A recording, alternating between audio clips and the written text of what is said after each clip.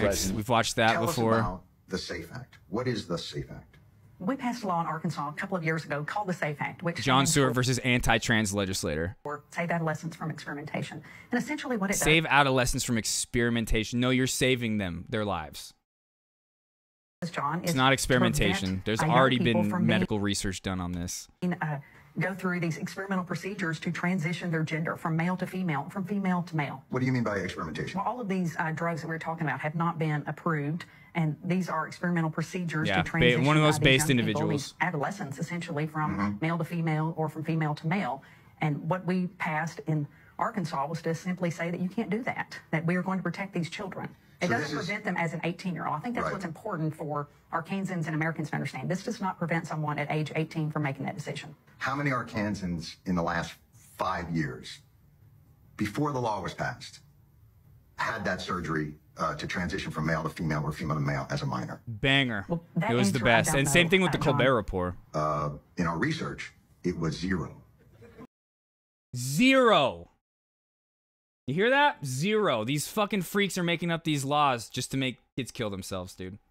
They want transgender people to kiss themselves. That's it, man. It's fucked up. So it's definitely hasn't happened. So you're saying it's purely a preventative measure. It's not stopping something that's currently happening. Tell us. All right, when you're okay, no. Oh, here, let's see the second part. It's surprising that the state would say, we want to make a decision for your family and your child to protect them, even though the American Colbert was so good. I think his new late night shits, whatever. But Colbert Report was the best. And then once the Colbert Report went away, there was that show, The Opposition, with that one tall dude. I forget his name, Jordan Klepper. That show was amazing too. It sucks that got canceled so quickly. All recommend a certain set of guidelines for children that are expressing gender dysphoria. So I guess my surprise is, why would the state of Arkansas step in to override parents, physicians, psychiatrists? That's the thing. It's like, leave this to doctors and psychiatrists, like the trained professionals. Like, what like regular fucking person has any right to like say anything like this? It's like, just that's a thing that's between the parents, kids, and their doctors, okay? Endocrinologists who have developed guidelines. Why would you override those guidelines? Well, I think it's important that all of those physicians, all of those experts, for every single one of them, there's an expert that says we don't. Well, see, the thing is communism, China, they're not really communist. They're like a heavy capitalist state that's just like authoritarian, really. Like they have like some communist aspects, but it's not like it's like the only true communist country that has ever existed that's like the closest to what like true communism is Cuba, and it's a failed state because America forced it to be a failed state. We didn't let them even try. We were just like, oh yeah, we're cutting off all world trade from you and you're gonna fail. And it's literally written in the embargoes that we wrote on them that we were gonna make them a failed state. To allow children to be able to... China is heavy capitalist, okay? Take those medications. That there are many instances where... But you know that's not true. You know it's not for everyone. There's one.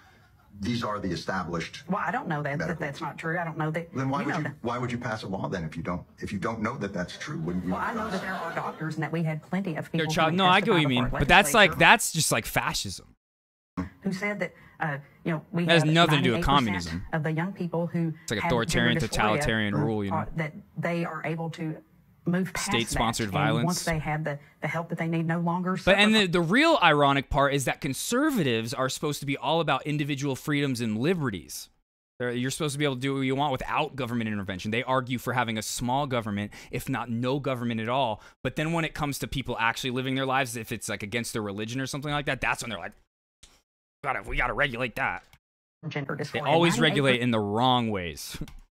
Wow. Without that medical treatment. America as conservatives, yeah, right. That doesn't comport with any of the studies or documentation that exists from these medical organizations. What medical association are you talking about of these doctors?